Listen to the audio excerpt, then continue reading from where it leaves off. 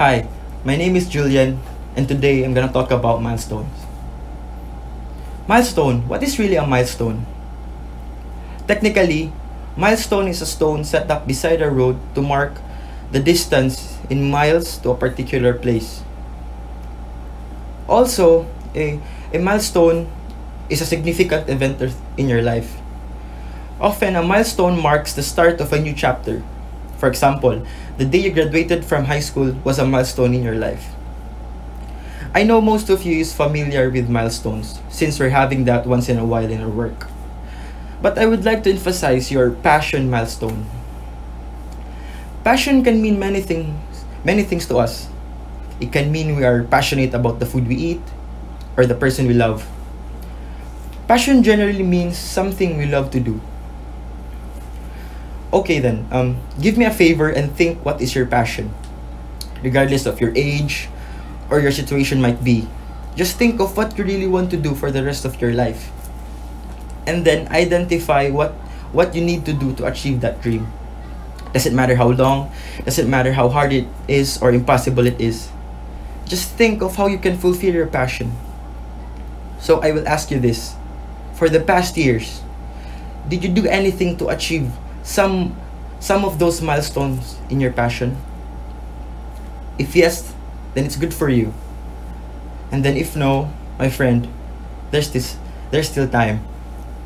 Anyways, I would like to share my passion milestone to you guys. So, as some of you know, I love music. I love playing instruments. I love singing. I'm a slave for music.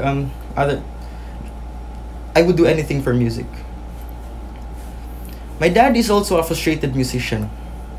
He studied business to continue my grandfather's business and left his passion behind, which is to be a musician. So back when I was a kid, second grade to be exact, my dad bought me a small nylon guitar along with the Song Hits magazine. I think some of you remembered the Song Hits, a top 10, 20 songs of the month with their lyrics and chords. It has a chord chart in the back to help you play the song. When he gave me that guitar, he never really pushed me to do music. He was just hoping that it would be nice if his only son would also like music, or at least know how to play a guitar. So after a few weeks playing with my guitar, I learned my first song, which is When You Say Nothing at All, because that's the easiest, and my sisters would sing it. Every day we jam for like an hour or two after our class. I will play the guitar and then they will sing. It's like our bonding as siblings. Until now actually, we do that once in a while, even though they have their own family now. Okay, going back. I was in 6th grade and I'm the only one left in the house since my sisters left for college in Cebu. All the nights that I was alone playing my guitar outside the house, I was thinking of what will I do for college. I know I'm good at music, and that's the day I said to myself, I'm gonna be a musician. I wanna be a musician because that's my passion. I joined a band. We did gigs twice in a week every night, practice every day after my class.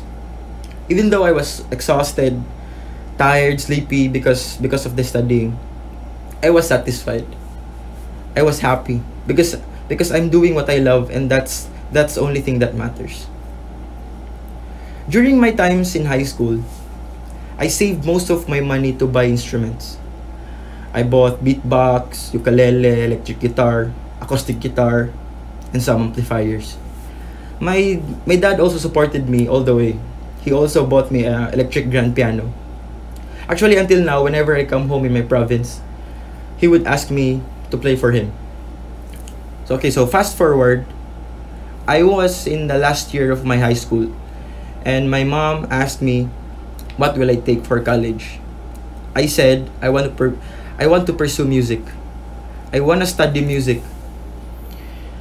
And unfortunately, my mom disapproved my decision. She said that it would be nice if I have a professional college degree first before stepping in the industry. And I understand that because I know education is so much important to her. And then I took up computer engineering in University of San Carlos. But I didn't stop doing music. I did a lot of covers. I did some gigs, performed in the schools. I also joined a group who helps street children to be hooked in music instead of doing drugs or crimes. But I didn't told my mom all that because I know she'd be worried if I'm not focusing on my academics. I only told my sisters and my dad about it. But after a few months, my mom found out because my dad accidentally told her when he was drunk. But it turns out she supported me and didn't make me stop doing music. She encouraged me more to do gigs because I think she saw that I can't really give up my passion, which is doing music. After doing a lot of gigs during my college days, I met this girl who is a friend of my cousin and want to manage my gigs. And I said, of course. She managed to book me every weekend for my gigs, earn good money. She even helped me arrange some of the songs. In short, things going great. There's this one night, I was laying on my bed thinking of the new set of songs for the next gig, but then something popped out in my mind. I want a bigger crowd. So I texted my manager and told her if she can book me with a bigger crowd. I said, doesn't matter where or when, I just want bigger audience. And then she said she will look into it. After how many weeks, she texted me saying, do you still wanna perform with bigger audience?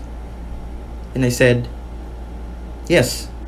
She replied, we have a gig in August. It's called Live Acoustic Feat or Lafitte. It's a bunch of local artists performing all Cebuanos. And it's a 2-day concert. My hand was shaking and sweating. I was scared and excited at the same time because it's a concert. I never really played at a concert before because all my gigs it's either beer house or like resto, like that. People are busy drinking and talking, but not a concert.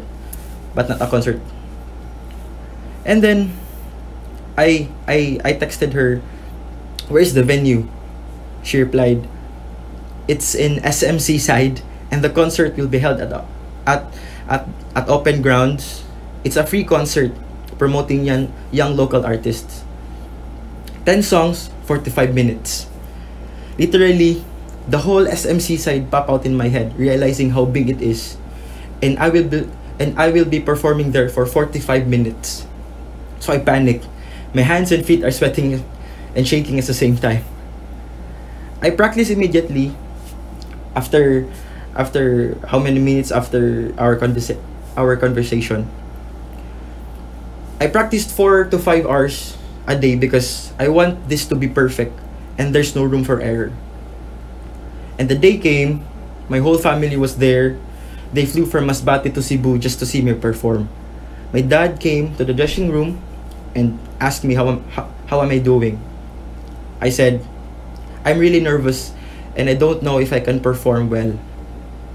He tapped his hands on my shoulder and said that he's really proud of me and whatever it takes, I should not stop doing music because he knows that I'm good at it and it looks cool. The host announced my name and then I go up on stage. I saw this big crowd, mixed audience, students, kids, parents, grandparents. And then I closed my eyes and said to myself, this is what I want. This is what I asked for. I started strumming my guitar and started singing. Here's a video clip from the acoustic session.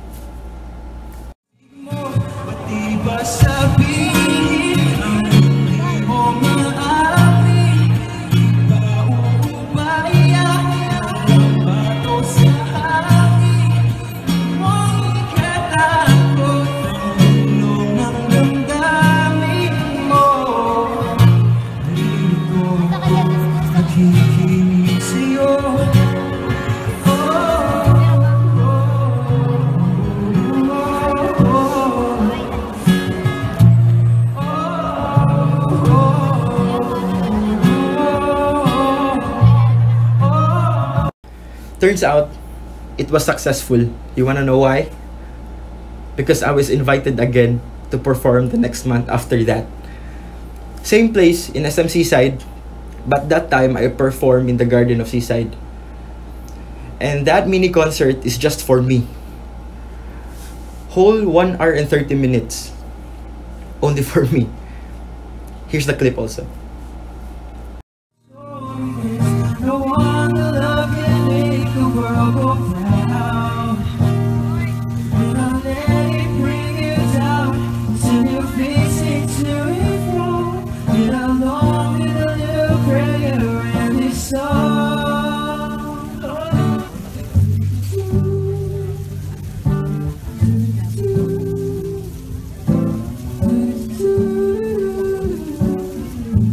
Let me hear you singing.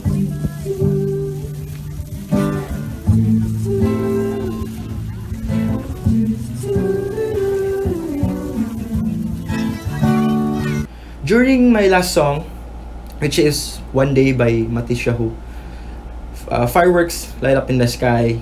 It was really magical and fulfilling. And after that night, I slept really, really peaceful and happy, just like this guy.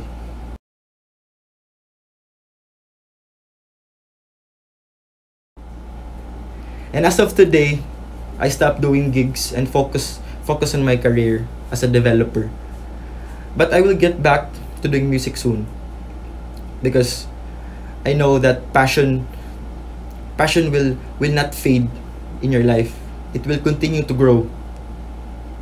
So yeah. And that is my story of my passion milestone. You, what's your passion milestone story? What up? Oh, what